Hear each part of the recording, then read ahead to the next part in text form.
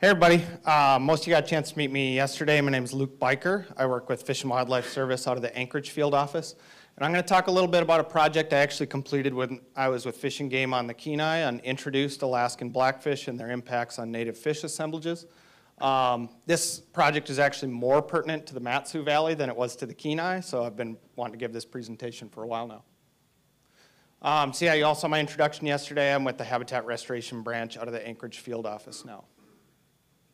So the summer that I started this project, this Netflix documentary came out, and I didn't own a television at the time, so I was really confused why people wanted to talk to me about SeaWorld. But we're talking about the fish on the right, not orcas. So a species profile, really neat fish. Alaska Blackfish share the same order with pike. There's the family Umbridae, shared with a few other species, none of which are in Alaska. They grow 4 to 12 inches in length. I'd say 5 inches is a pretty good average. And then juveniles, of course, quite a bit smaller. And the prime habitat for them is really pretty identical to pike, really slow-moving, organic, heavy water. They don't have a great tolerance for fast current. So they have really unique adaptations. This is what makes them the most cool. So they have a modified esophagus to breathe atmospheric oxygen, so an esophagus that essentially acts as a lung. They can breathe air in anoxic environments. Widened mouth and underbite to inhale prey and scoop prey from the mud. Rounded pectoral and caudal fins are an ambush predator, not unlike pike, just for short bursts of speed. They can survive in wet mud during periods of drought. So when wetlands dry up, they can survive for quite a while, just in the mud, breathing air. Awesome study out of Denali National Park. They found ponds that were so full of methane, they were completely anoxic. And blackfish survive the winter by breathing air out of muskrat holes. So they can survive entirely without dissolved oxygen. Another great one out of Cheney Lake when they were trying to poison out pike a number of years ago.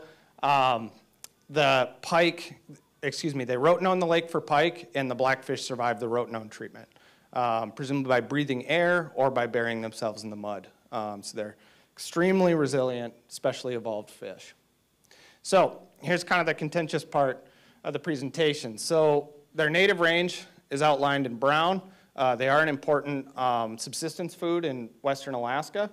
And then they're definitely introduced to Anchorage and the Kenai. It's sort of a source of contention whether or not they're introduced to the Mat-Su. All the anecdotal data I've been able to find is that they were introduced around the 50s, but I'd be curious if there's some traditional ecological knowledge to show they were here longer. They are a cryptic species, so it's possible they existed here for quite a while before anybody detected them. So introduced range, again, the Mat-Su is kind of contentious. They're in a lot of the stocked lakes in the Anchorage Bowl, and then a very small population in the lower Kenai River that's pretty isolated. So that one's definitely introduced. Matt Bowser with the Kenai Refuge was able to put together this haplotype map for me to try and get some clues of where blackfish might have come from. The ones on the Kenai originated from western Alaska.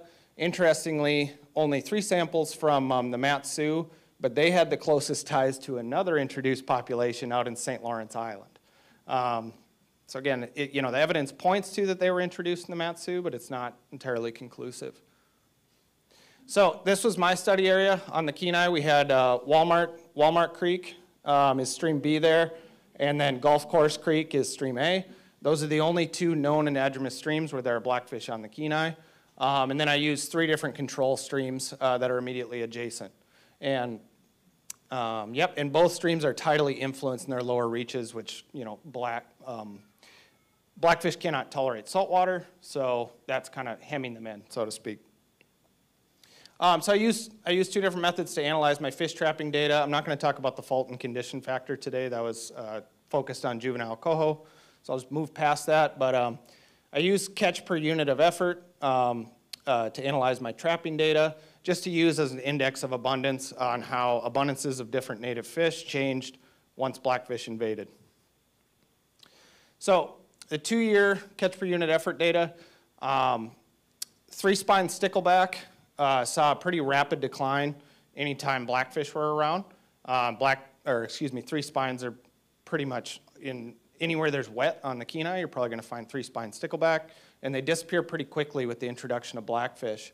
As well, there were some anomalies with a lack of Dallia varden, although I think that's less compelling than the three-spined stickleback. And then also, three-spined sticklebacks were only caught in blackfish streams during spring spawning, and I never caught any resident stickleback for the entirety of the summers.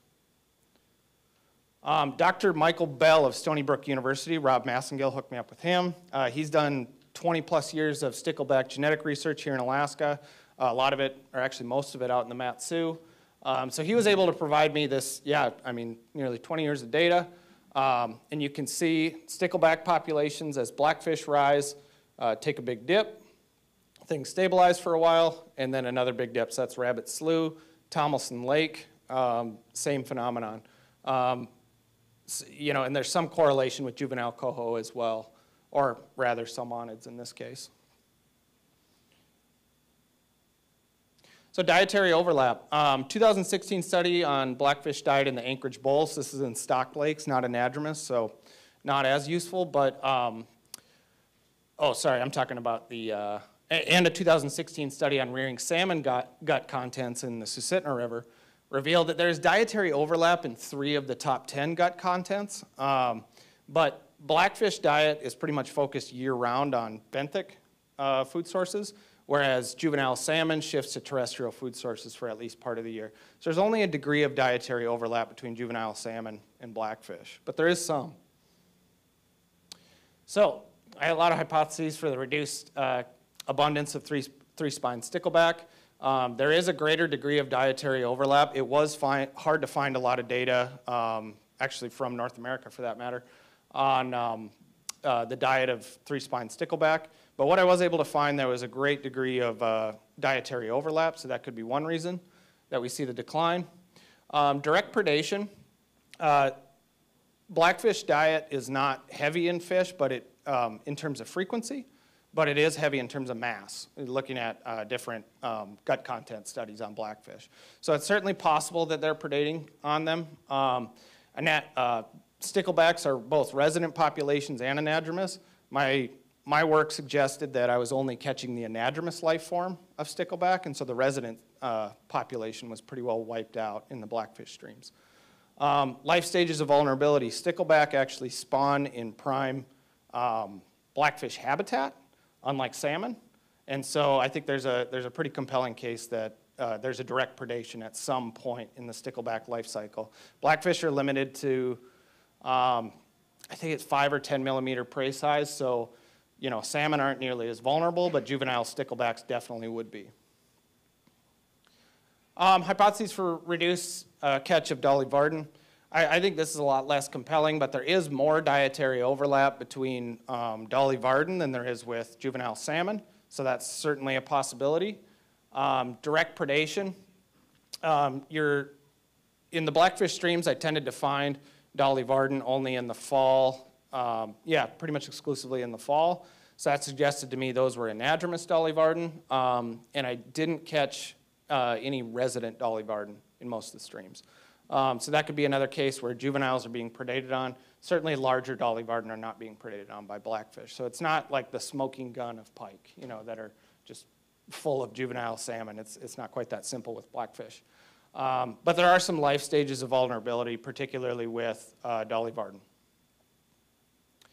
So everybody wants to know, okay, what about salmon? Stickleback are great and all. In my opinion, there's a lack of habitat overlap during vulnerable life stages. So salmon are spawning, of course, in clean, relatively fast-flowing spawning gravel, whereas blackfish are living in these organics-heavy, weed-choked streams that are often, don't have a lot of oxygen, not prime spawning habitat. So I think when juvenile salmon are vulnerable to blackfish, the two are not likely to overlap. So I think there's a pretty limited case that blackfish predate directly on salmon. Like I said, there's a limited dietary overlap. There certainly is some. And blackfish habitat would primarily only overlap with juvenile coho salmon. But again, during the egg, alevin, and brand new fry size of salmon, they likely wouldn't overlap. So I think I just don't think that there's a lot of blackfish predation directly on salmon. So I have a lot of sources. It's just easier to send me an email, and I can send you my paper and then all the other papers that I cited. But the shout out that I have is for Rob Massengale. He was an awesome mentor through this and gave me a lot of good information. And he got me Dr. Michael Bell's number, which if you ever want to learn about stickleback, he's your guy. And then, yeah, this is really, and I also like to thank my boss, Brian Blossom, at that time for letting me pursue this side hustle, you know. Yeah, but thank you. You got any questions?